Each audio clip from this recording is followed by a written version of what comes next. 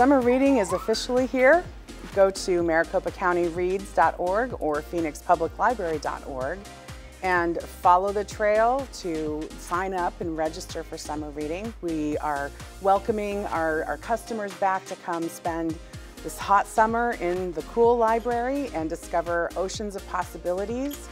And read. Read 20 minutes a day. All reading counts, and as you do, you are eligible to earn prizes. Kids who read at least 20 minutes a day are less likely to experience summer learning loss.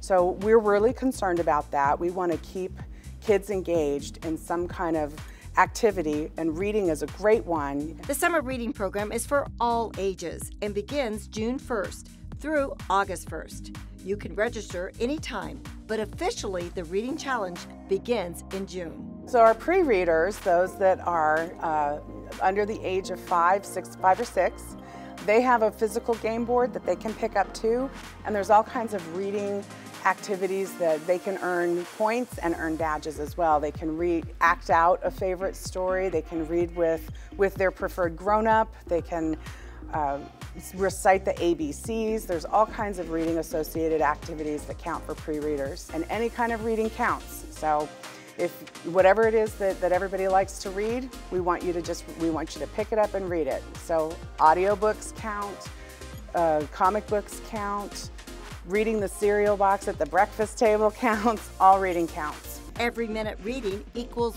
1 point earned, and those points can stack up pretty quickly.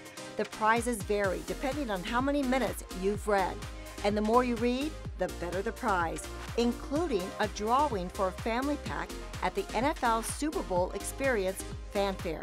We have something for all ages, and what we really want is we want our community, especially our little ones, to discover and really take off with a love of reading. For Phoenix TV, I'm Deborah Cedillo Dugan.